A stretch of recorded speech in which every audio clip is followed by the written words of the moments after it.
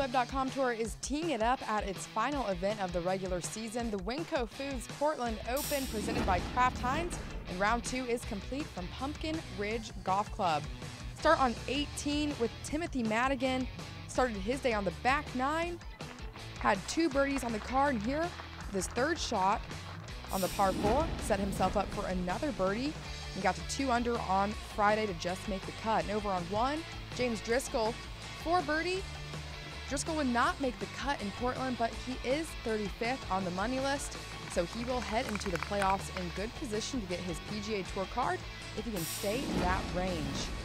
And over on 13 with K.H. Lee, started his day on the back 9, missed his green with his second shot on the par 4, but chipped it in for birdie. Was 2 over on the front 9, however, so he dropped down the leaderboard, but is still in the top 25 at 5 under. And on 2 with Ryan Spears, picked up 2 birdies on the back 9 as he started his second round on the 10th. Here on the par 3 second, he would hit it close and set himself up for another birdie here. Rolls it in, and he is trending in the right direction, and Portland shot a 2 under 69 on Friday.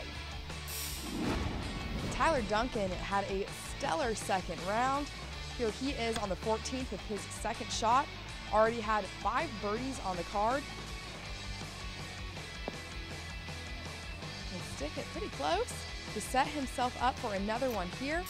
He would birdie the next and the 17th to get to 10 under, and he is 1 off the lead, held by Jack Maguire and Ted Potter Jr. Potter climbed almost 50 spots up the leaderboard on Friday. Twice on the front 9, he carded 3 consecutive birdies, and here he is on the 9th. His third shot came up short of the green with his second, but checks it up for a tap in to save par. Made the turn, picked up a birdie on 11, had an opportunity for another one here on 13. He wasn't done yet. He carded 2 more on his way to a bogey-free 10 under 61.